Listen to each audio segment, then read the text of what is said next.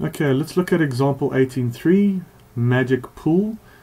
So when air is blown downward into the narrow opening of a funnel, okay, so we're looking from the side and we have a little lightweight, maybe you can even imagine this to be a ping pong ball, okay, and then it's in the funnel and air is being blown downward, okay, and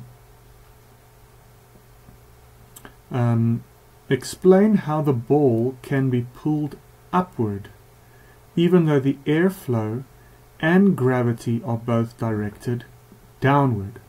Okay, so air is blown downward, and of course it applies a force to push it. It's pushing the ball down, and then there's also gravity acting on this ball to pull it down. But this ball can be pulled upward. How is that possible? Okay, when air blows into the funnel, the ball is pulled upward into the funnel. Okay, in this specific situation. How is that possible?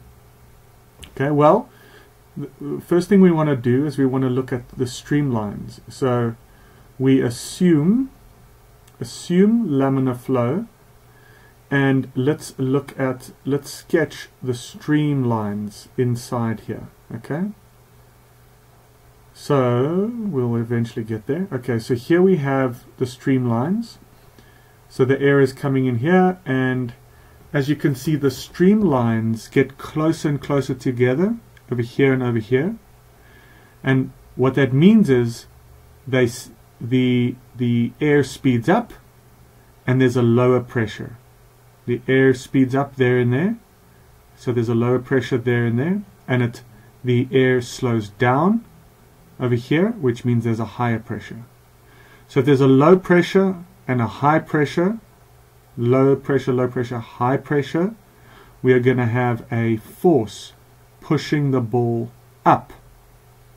And so long as this force that's pushing the ball up is greater than the gravitational force pulling down and the force of the air down, then the ball will just remain in that, or if it's equal, then there's this kind of equilibrium, right?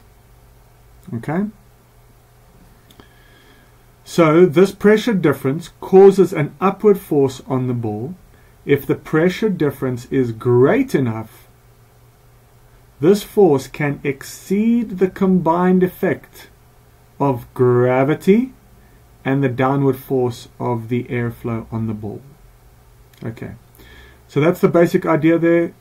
Please also read through this, evaluate result to look at it even more critically. Okay, cheers.